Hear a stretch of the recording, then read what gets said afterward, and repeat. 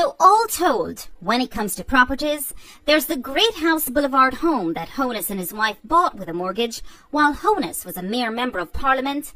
And in the 4 years he was Minister of Education, earning the equivalent of around $60,000 per year, or $90,000 with allowances, there was the Arcadia apartment, no mortgage listed.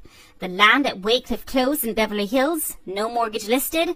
The land for the Shenstone Beverly Hills house he's building, no mortgage listed. And around $525,000 spent building the house in the 3 years after Holness's Jamaica Labour Party lost the election in 2011. Holness, through a member of his team, said he wouldn't comment on the source of funds for any of his properties before the election, but even after, he didn't. He also said he would make his financial statement public at the end of March 2016, but he didn't. Despite several calls to Juliet Holness, a property developer, chartered accountant, and newly elected member of Parliament, she didn't get back to us. What about property taxes? No, man, he has to pay property tax. At the time of our initial checks in the 2 weeks before the election, the house in Beverly Hills had an outstanding balance since 2013 on the tax administration's website. Amount, about $174,000 or US $1,400 approximately. Property taxes on the Wycliffe Close land in Beverly Hills were listed as not having been paid since 2009, a total of about $175,000 or US around $1,400. And the Great House Boulevard home that he owned with his wife Juliet, that was listed as outstanding since 2014, owing Jamaicans $64,000 or about $526 US. We call the tax administration to confirm. Volume is 1118. Andrew Holness? Yeah. The amount is $64,000 outstanding at $50 for 2 years. All in, Holness or his entities were listed at the time as owing almost 413,000 Jamaican dollars, around $3,400 US. It wasn't clear if there were any amounts owing for the apartment at Arcadia Drive. Caroline Hay, former Deputy Director of Public Prosecution, says, in general, no leader should be backed up on their taxes. We did not ask her specifically about Holness. No public official ought to be behind on their taxes. You are in a position, when you're a public official, in a position of trust, and one would imagine an example to the nation as to what values we want in positions of leadership. Days after 18 Degrees North brought it to Holness's attention, and before the election, the Ought to be behind on their taxes.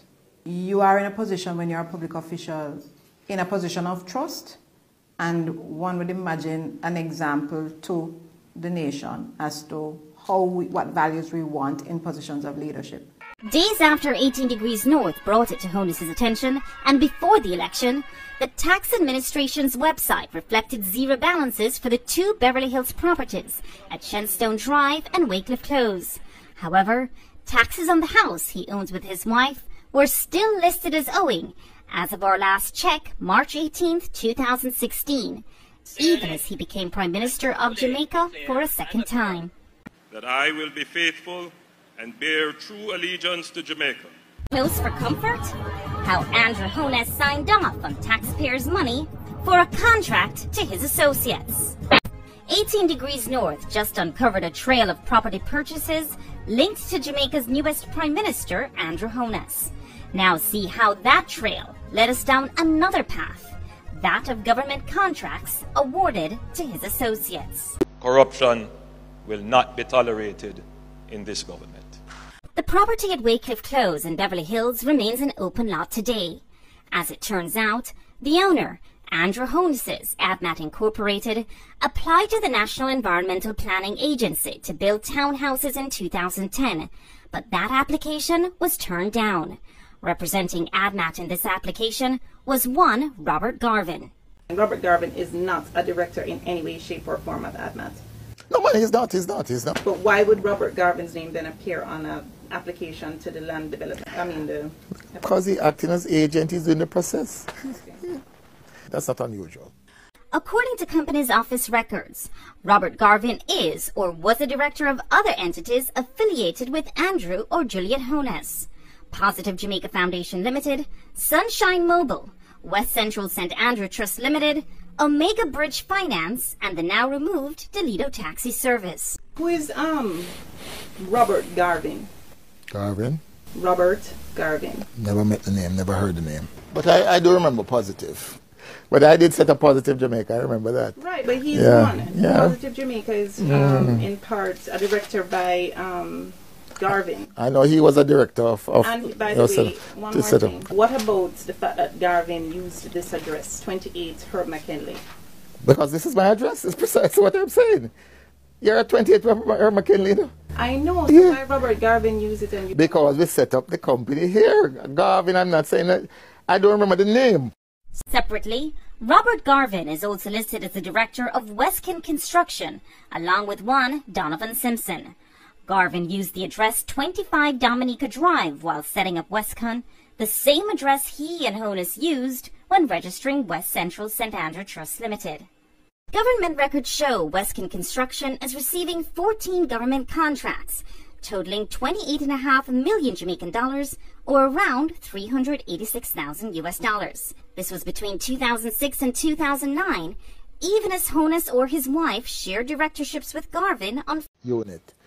He owes suppliers, because suppliers gave him credit for the house he's building in Beverly Hills. And the source of funds for that was what? That one, I can't recall all of those details, but I seem to remember that he has always used the house that he lives in and get loans and that sort of thing. We checked the title for the property, where Bailey says both Holness and his wife lived at the time of our interview, and found no additional loans or mortgages other than those originally taken out in 2002, when they bought the house for 7 million Jamaican dollars, around $144,000 back then. So you were satisfied then with the source of the funds in both cases? Oh, absolutely, absolutely, absolutely, absolutely. He saved in U.S. stocks and amongst his portfolio. So he was saving, because these are savings. Is that savings from him alone or him and his wife? I don't know that level of personal detail. that would be. I don't know that level of what you know. Is there any evidence? I know of nothing. I know of nothing else that he owns in relation to ADMAT. Okay. He currently owns rather. We checked the title for the Acadia property and found that it was indeed purchased by the same St. Lucian company ADMAT Incorporated in 2008, again when Holness was Minister of Education. The price tag, 16 million Jamaican dollars, around 219,000 US back then, and again, no mortgage was listed. Further, we also checked whether ADMAT owned additional properties and found one more. A half-acre lot, also built in Beverly Hills on Wycliffe Close in February 2009, also when Holness was Minister of Education, price tag, around 15 million Jamaican dollars, almost 173,000 US dollars, and again, no mortgage listed. So you've never heard of this Wycliffe Close property before today? Let me put it this way. I have never handled, and when I look at the transfer, I see the names of lawyers who I know. And he's entitled to have more than one lawyer. We all have to eat. I have two administrative questions. What's the staff complement of the ministry? I know the permanent secretary is there. Right. So currently we're at 109, but not all posts on the establishment has been filled. Actually, it has been very difficult to find the experienced staff to fill the posts in the ministry. We have gone through different rounds of interview. Some have yielded candidates, some have not. So we have here the detail of the establishment as approved. What percentage of, or how many of the 109 are currently filled now? What's the percentage that or remains? The numbers. You said you have 109 on the complement, but how many you have filled? About 30%. 30, okay. Right. So in some case, for example, in the executive office, we have 5 on the establishment, 3 filled. The Human Rights Division, 5 on the establishment, only 1 has been filled so far. Legal education, we have 4 of 5. in the Constitutional Reform Division, only 1 of 5. Other divisions have full complement, but we are in the process. Interviews were held last round in February, that's just 2 weeks ago, and another round is coming up. All right, I asked within the context of, I see you have a nice new headquarters in my constituency. What does it cost to rent that facility? Right. Right, just about 4.5 million per month. 4.5 per month, that's about 30,000. All right. So you would see what has been... Have you occupied it yet, or is still in the process of... No, we are there, even though it's not fully built out, because we have to be there. Very difficult to find corporate space all at once and to have the full complement in one place. So we still have some areas of the ministry in another location, but the corporate office is occupied, not built out yet. The Jamaica Accountability Meter Portal, JAMP, views as worrying the revelation that some government ministries have been unable to properly account for trillions spent over a 10-year period. Executive Director Juliet says the permanent secretaries must be called to answer.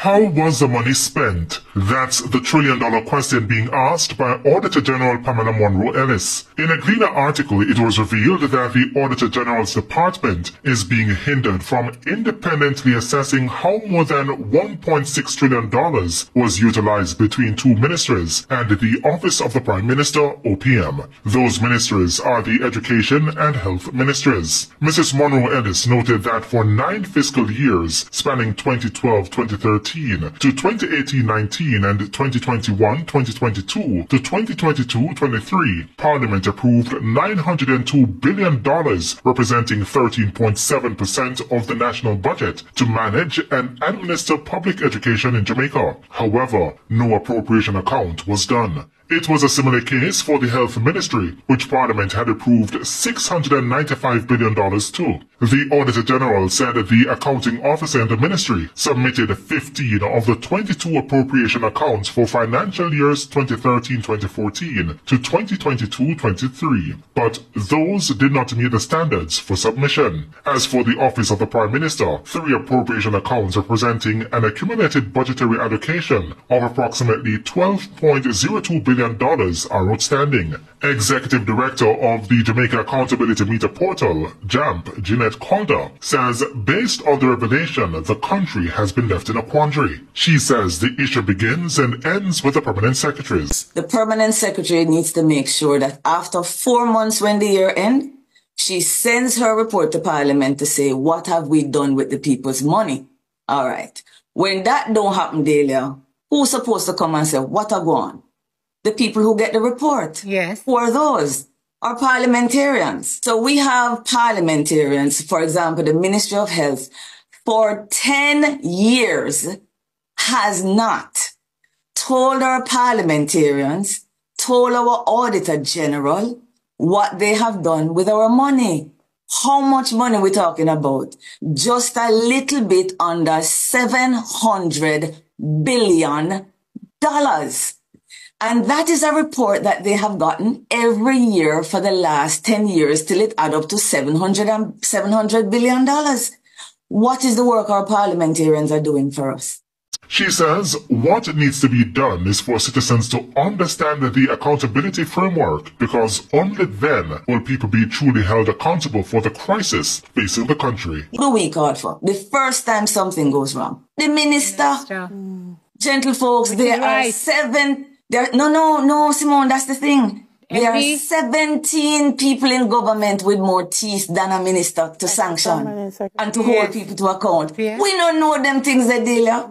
So when these things go wrong, who we call? The political representative, who in the law has the least amount of power to do something about sanctioning and holding. The most honorable Prime Minister would have advertised on his Instagram page that Jamaicans should see what he has to say to us in his budget presentation by logging on to his YouTube channel.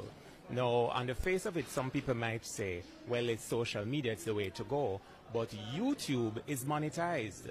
I'm not so sure if that revenue stream is a part of his declaration. And I also think that there's an ethical concern here, that a prime minister and ministers of government, in doing the people's work and presenting information to the people, people are being directed to a live stream, which ultimately provides revenue for the prime minister or any other minister of government that does it. We're here just concluding a town hall meeting that the PATH program has been having. And again, the Minister Pernell Charles Jr. was streaming live on his personal YouTube channel.